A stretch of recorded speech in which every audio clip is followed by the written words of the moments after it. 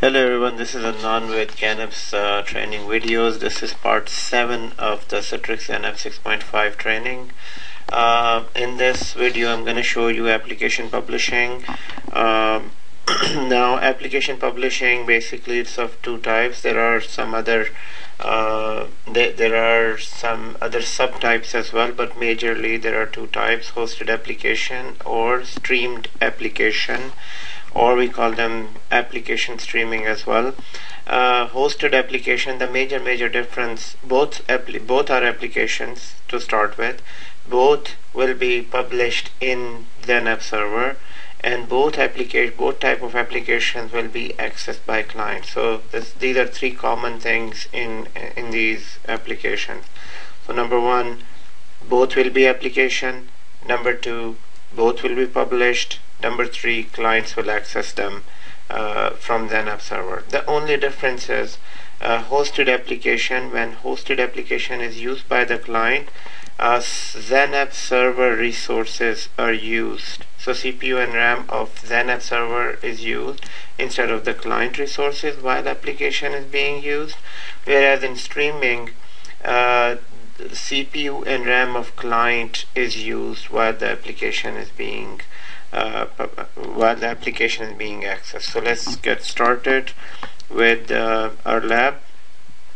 Now you need to download first of all any application. First of all, make sure your environment is fine. Here I do have just one application, Notepad, which we just installed. So if I want to publish just a very simple application that already exists on this computer, so I'll start with one application.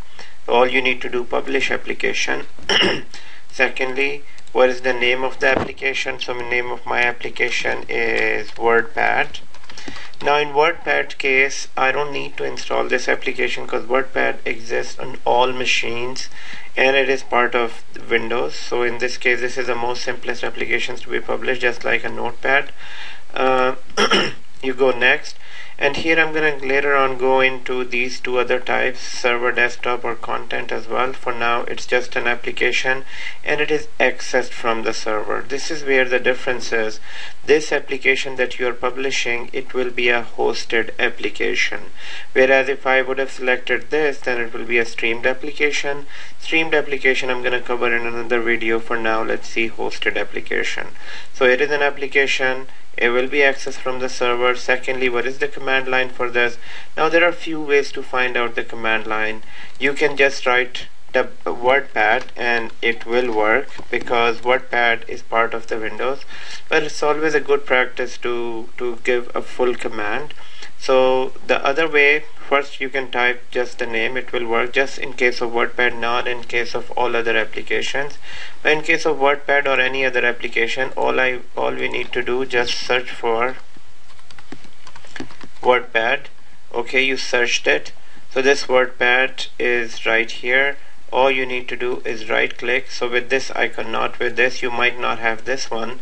With this icon you need to go to properties, and within properties this is where the target is.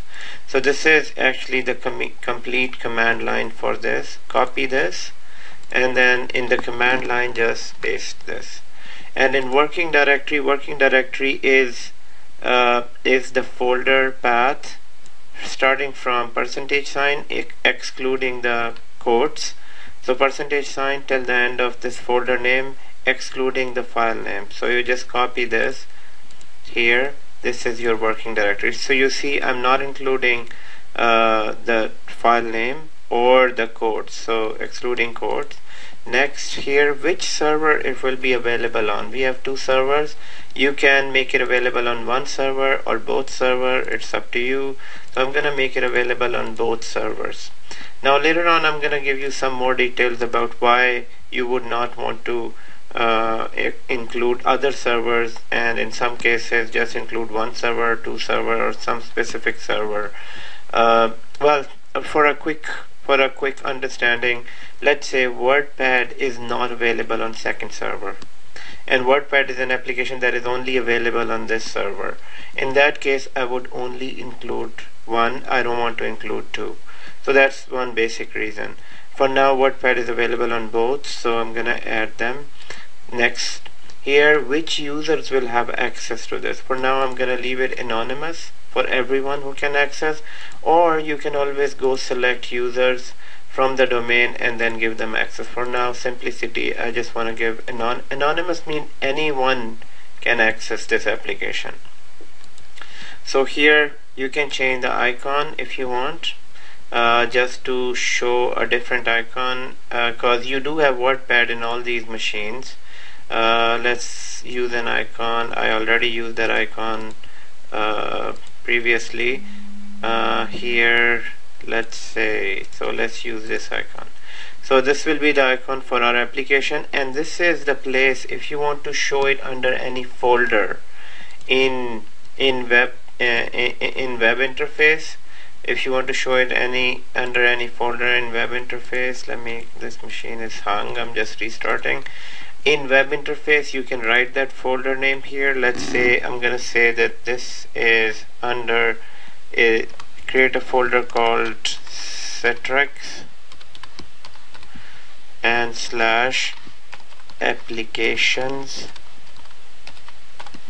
/application.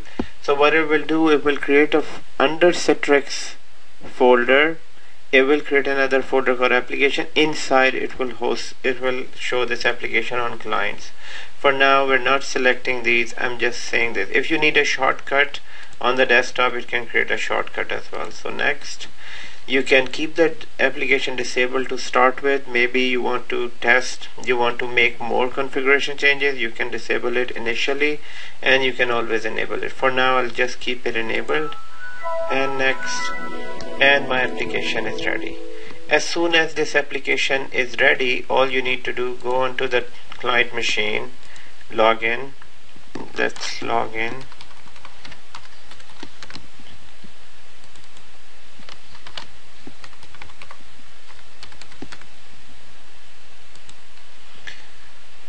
And let's see, because we already configured the Citrix site services on these clients, so this Citrix receiver should automatically be able to log in this machine.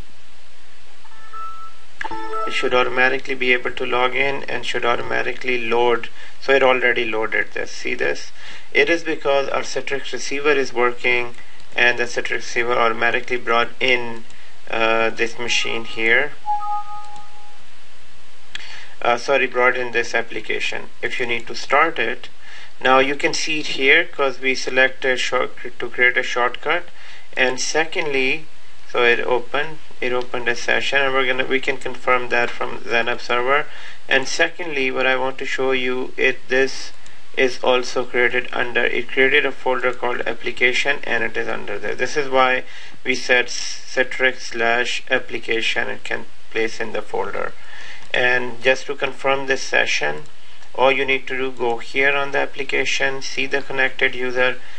I can see just one connected user, and it is from server is this. It is being accessed from the second server. So what it did, it automatically saw where we made the application on Citrix 1, but since both servers had the application, ZDC automatically connected the user to the second server, as you can see, and it is being accessed from this client. So it gives you some information. Okay, so this is a very simple application publishing. In the next video, I'm going to go into more detail about another application that we need to download and install in a special way and then publish it.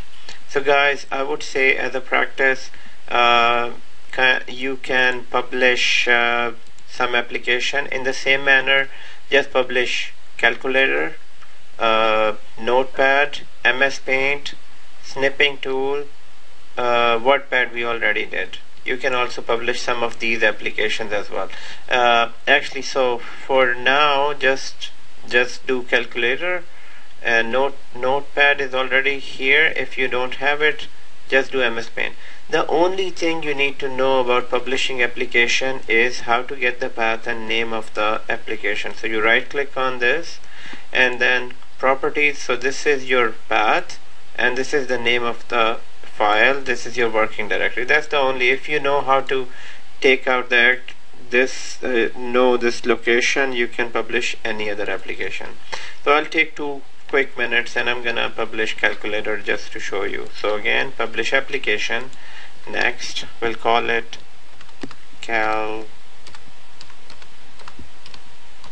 calculator. Next, it is application. Next, command line. So this command line, I'm gonna get it from here, accessories, right here, properties, copy this and then paste it, and then we're gonna use this working directory as this. Next, it is available on both servers, so connect all. Next, and it's available to all the users. Next, you can change the icon if you want. You can put a desktop icon, and done, and finish. So it is published.